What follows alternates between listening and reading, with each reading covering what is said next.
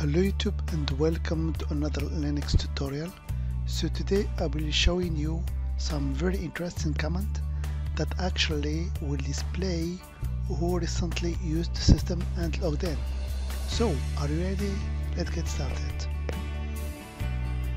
So actually there are almost 3 commands that will help you to keep track of the user that logged in into your system. So as always, it's better to use them with the root privileges. So I will go to my root prompt here. Then the first command is called last. So I will type it. As you can see, it displays a number of lines, and each line will contain the logged in history of each user. Okay, so the first column actually here displays the user or who has logged in to your system. The second one is the TTY. As you can see here is TTY7, which means the X session or the graphical user interface, because under Ubuntu there are 7 TTY. TTY1 from TTY6 actually are just command line terminals, and TTY7, as you can see here, is actually the X session or the graphical user interface.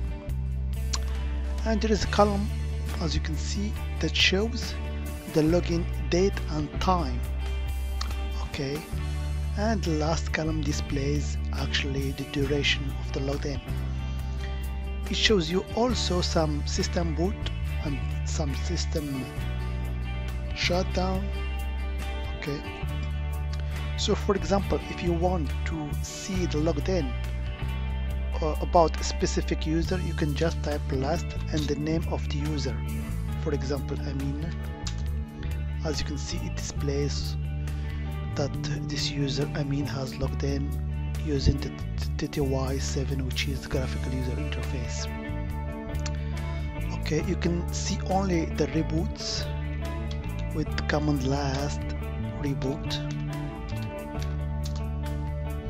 So here it shows when the system has rebooted with the date and time.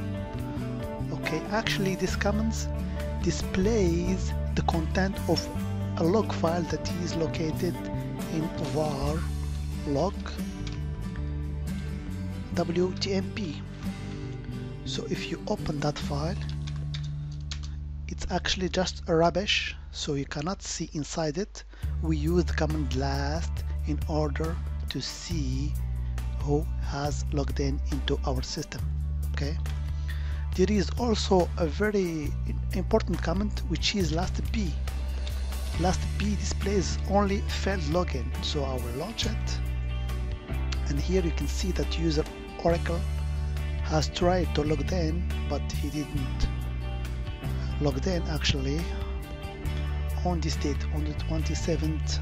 Okay, so the lastb command displays only failed login, and it reads the content of the file located in var log, and this time it's bw or btmp actually. Yeah, so as you can see, just rubbish. So the only way to display the content of that file is to use the command b or lastb.